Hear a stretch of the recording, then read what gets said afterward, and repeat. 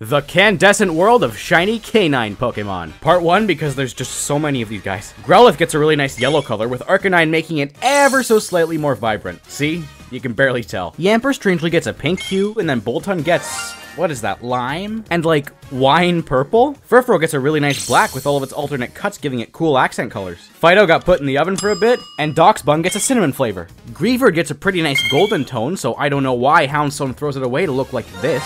Fennekin, of course, has a really nice shiny, but not a lot of people talk about Braixen and Delphox, who also have pretty nice colors. I mean, they're different, but still cool. Vulpix's autumn colors look really cool, and Ninetales? Yeah, that's probably one of the best shinies. Looking past the whole, oh, uncatchable Poochyena thing, it and Mightyena have really nice shinies. Now Zygarde's 10% form gets the brilliant colors of Crest 3D White Brilliance Blast, blasting away all stains and bacteria that cause bad breath. Stay tuned for part 2.